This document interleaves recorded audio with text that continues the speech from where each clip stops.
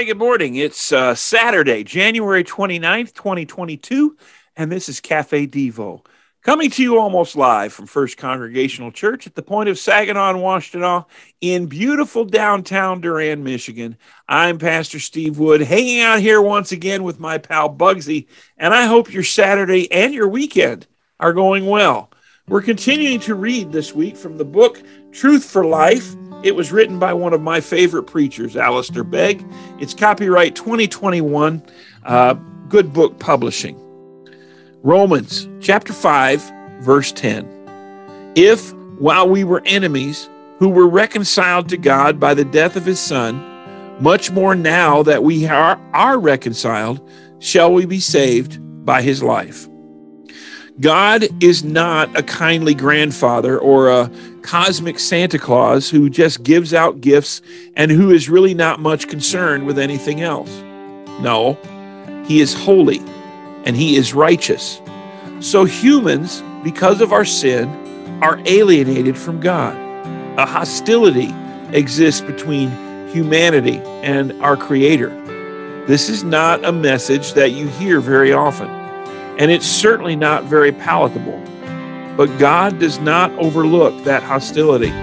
He never has, and he never will. Scripture is very clear on God's disposition towards sin. Indeed, Paul describes human beings as God's enemies, making clear that sin separates us from God. Paul's language that echoes the psalmist's words, which say of God, "You hate all evildoers."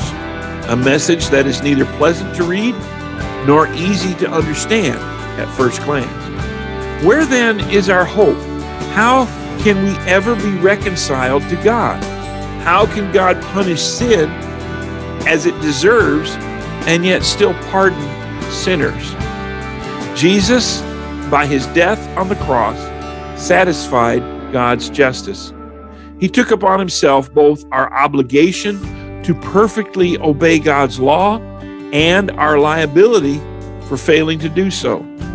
He then satisfied our obligation through his sinless life and canceled our liability by his sacrificial death upon the cross. When our alienation from God resulted in God's hatred toward our sinful existence, he did not abandon us. Rather, God came and reconciled us through his Son. If this does not sound like the most incredible news of all, we have not properly understood the seriousness of our sin or the reality of his judgment or the magnitude of our salvation. For those of us who have been Christians for a while, it is easy for familiarity to breed, if not contempt, then complacency. But the death of Christ is not just the entry point of our faith, it is our faith. So today, pause and see the second Adam, the perfect human, succeeding where the first Adam failed and defeating the devil, reversing the effect of the fall. This is the gospel, my friends. Your sins have been pardoned. You have been rescued. You are now a friend where once you were an enemy. Christ is now your confidence, your peace, and your life. The reality of being in Christ is not a trivial matter. It is an amazing guarantee. When we were powerless in the face of sin, Christ's power set us free. When we could not afford a debt so great, he bore it on the tree. 1 Peter 2:24. You are now seated with him in the heavens. Your greatest success today will not lift you higher than he has already lifted you, nor can your greatest struggle or failure pull you down from there where he holds you. For further reading on this topic, check out Colossians chapter 1, verses 15 through 23. And Father, how we thank you for this day, for this Saturday. We thank you for days of rest like this. We thank you for the opportunities that it brings. We ask you to bless us, Lord. We ask you to go with us and make your presence known. Guide us and lead us, we pray. In the name of Jesus, amen. Well, that's going to do it for us on this Saturday edition of CafeDevo. Thanks for clicking the start button.